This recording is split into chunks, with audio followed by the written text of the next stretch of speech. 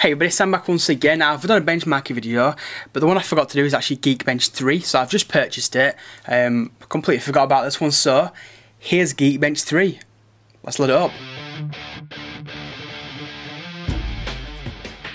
So yeah, here we have Geekbench 3. Now this is the newest one in the Geekbench kind of series. So you see that the Sony C6903, Android 4.2.2, running a Qualcomm 2.15 GHz, and it says only 1.71 GB of RAM. So it looks like it's a little slower than what I've been told. Maybe, maybe not. Anyway, let's run the Geekbench benchmark.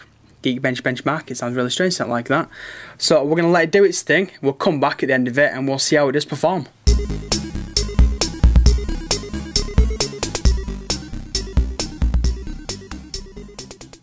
And there we have it, people. Here are the Geekbench 3 scores.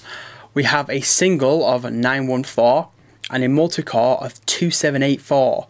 Now, I've not run Geekbench in the past, so this is kind of like a first for myself. What do you think? Does that impress you up to other scores you've seen in the past on other devices? A Geekbench is going to be in my normal ones in the future. I completely forgot about it, but in the future it's going to be part of my normal benchmarking videos.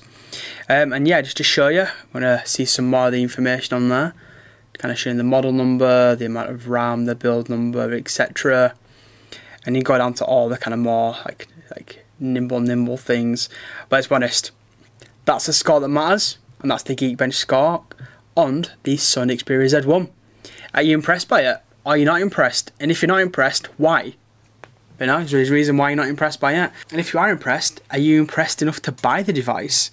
As you probably know by now, I have put my money down for one of these devices, so I will be getting my own personal device when it is launched in the UK. Anyway, people, if you do enjoy this video, please do hit that thumbs up. It is very much appreciated. And go on, it's late. I've stayed up late for you guys and gals. Anyway, people, when I finally get off, I appreciate you watching. Don't forget to comment and subscribe and all that kind of good stuff. And you'll see me in my next one. Cheers, everyone.